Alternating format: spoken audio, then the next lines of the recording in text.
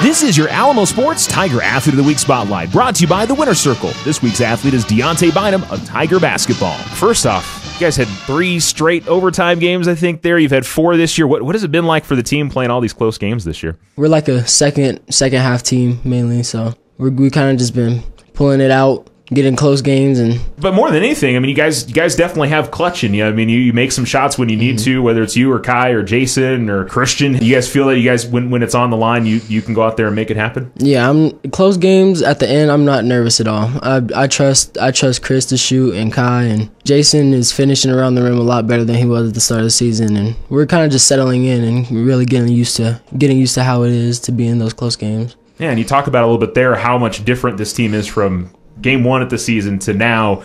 Most of you guys hadn't played any varsity basketball. Now you've gone through a whole season. Do you guys feel the difference out there that you guys are a better team now? Definitely, and especially since we're like all coming in and we're not just easing into it like how most people would. We're kind of just getting thrown straight into the fire. So you could tell at the start of the season how we were nervous, and definitely our first time playing, but we're settling in and getting used to how it is. What's the biggest difference for you personally? Or you feel like that, it's different from the beginning to now? You talked about, nervous maybe a little bit there, but it also seems like your offensive game is really starting to come on here towards the end of the season. It's at the start of the season, it was the nerves, and especially since how you said it was our first varsity games.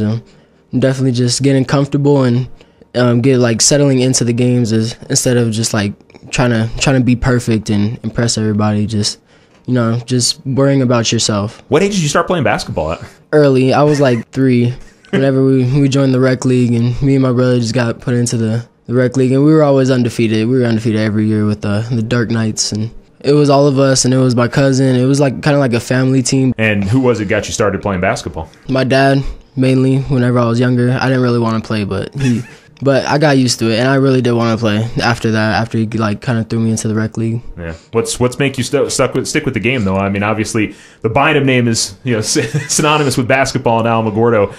What made you want to continue being a basketball player? Mainly watching the NBA in college and stuff like that, and whenever I got a little older and I started going to the high school games and watching those guys play, even the middle school games, whenever it was Jimmy and all of them back at Mountain View, I really wanted to focus on basketball.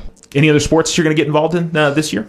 After basketball season, I'm going to do track, and then going into the summer, we have a lot of AAU coming up with the Rebels. You excited about getting back to AAU basketball as well?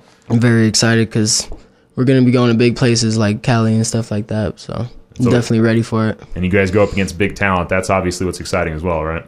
A huge competition. Well, you guys got 2 regular season games left, district tournament, and hopefully playoffs. We're crossing our fingers for you guys to be able to make that happen. So, Deonta, congratulations on being Athlete of the Week. Thank you, Charles.